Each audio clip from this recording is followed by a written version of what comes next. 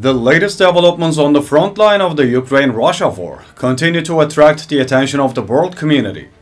According to the latest reports, the Ukrainian army has captured a significant part of the Opytne settlement south of the city of Avdiivka as part of a blitzkrieg operation on the front line.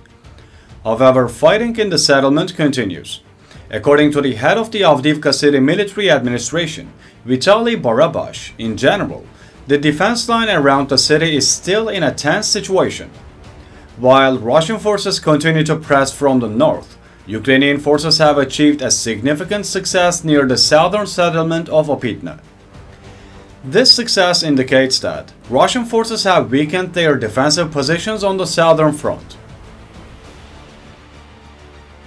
Barabash also stated that Russian forces have been intensively active in the north of the city in recent days, and therefore the Ukrainian Defense Forces conducted a quick storming operation and captured part of Opytne.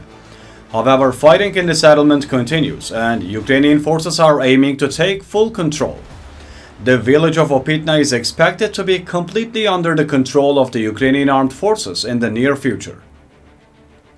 What do you think about the developments? The Ukrainian Army's capture of the Opytne settlement seems to indicate that the latest developments on the front line are moving in Ukraine's favor.